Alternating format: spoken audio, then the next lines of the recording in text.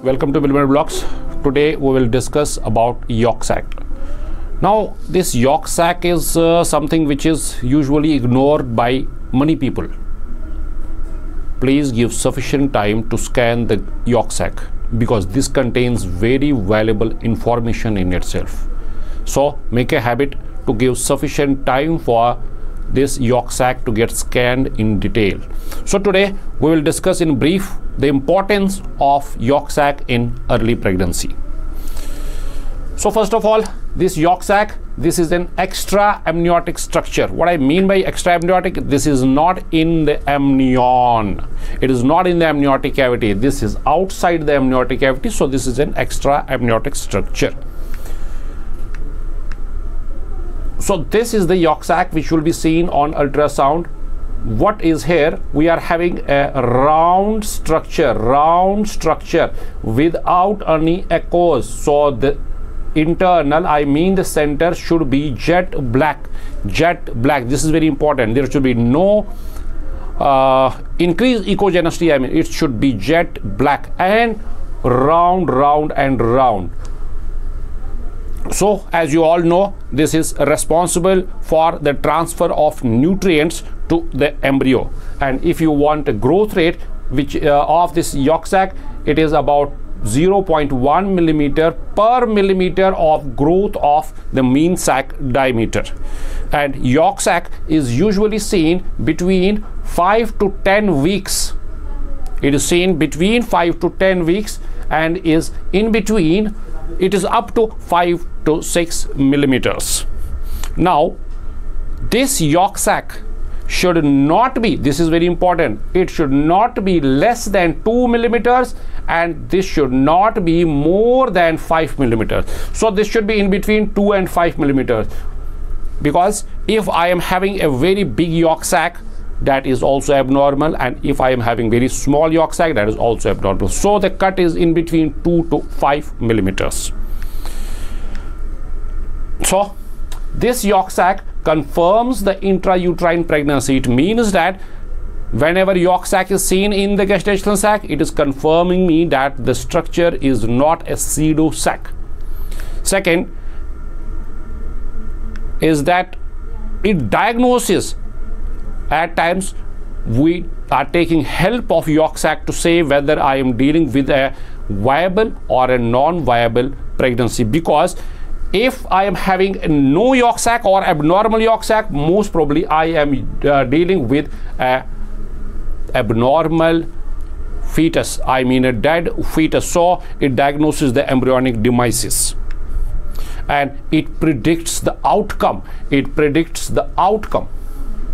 A calcified Yolk Sac, if there is a calcified Yolk Sac, it is almost 100% you are dealing with a dead embryo.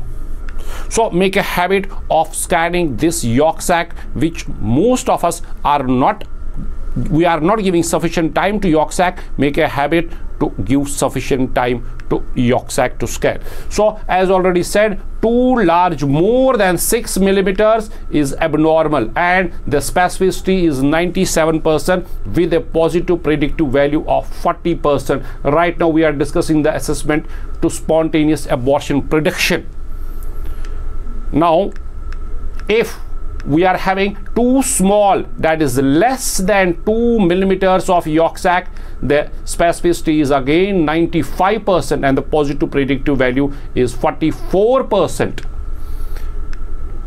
Irregular shape, mainly wrinkled with indented walls, degenerative change, abundant calcifications with decreased translucency is also abnormal Yolk Sac. So see what we have to see in this Yolk Sac, and the number of Yolk Sacs has to be equal to the number of embryos. Now let us put in one slide what is normal and what is an abnormal Yolk Sac characteristic. Normal Yolk Sac will have a size in between at an approx 5 to 6 millimeters, but it should not cross 6 millimeters, and it is up to 9 weeks. And if I am having more than 6 millimeters, it is too large, and if I am having less than 2 millimeters, it is too small. So less than 2 and greater than 6 is abnormal yolk sac. Second thing is the shape. In start I told you that it has to be round and round only. If you are having an oval or a distorted structure, I mean the yolk sac, that is abnormal. Now if I am scanning, whenever I am scanning the yolk sac, it should have an echogenic rim with an hypoechoic center. It means that the center of the yolk sac has to be jet black, and the echogenic rim should be there, that is the wall of the yolk sac itself. But if the center is hyperechoic, that is abnormal. And if I put Doppler, there is absence of the diastolic flow in normal cases, whereas in abnormal cases there can be some venous blood flow. That means there is some congestion which is abnormal. So give sufficient time to yolk sac. Don't ignore this yolk sac.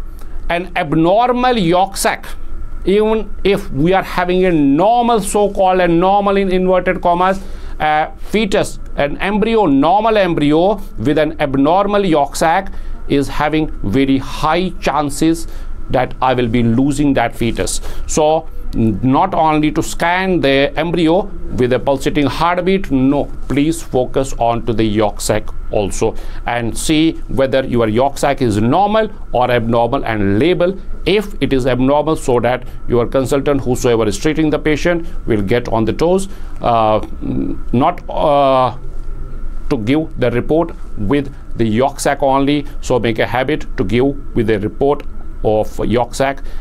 If it is having an abnormal finding, your consultant will get alert and will take the necessary precaution measures to patient. So I hope that you are getting benefited by these vlogs. See you next time. Thank you very much.